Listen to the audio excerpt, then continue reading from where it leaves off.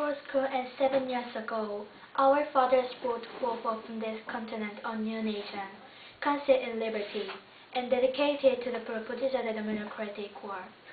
Now, we are engaged a great civil war, tested whenever the nation or any nation, so conceived and so dedicated, can long endure. We are met on a great battlefield of the war. We have come to dedicate a portion of the field. It is a final resting place for those who here gave their lives, that the nation might live.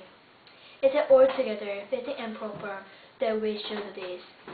But in the last sense, we cannot dedicate, we cannot consecrate, we cannot hold this ground. The dead men living and dead, who struggle here, have consecrated, for above our poor power to add or detract.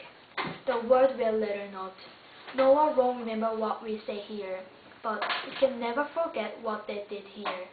It is for us, living, rather, to be dedicated heads to the unfinished work which they who part here had, not for so nobly advanced.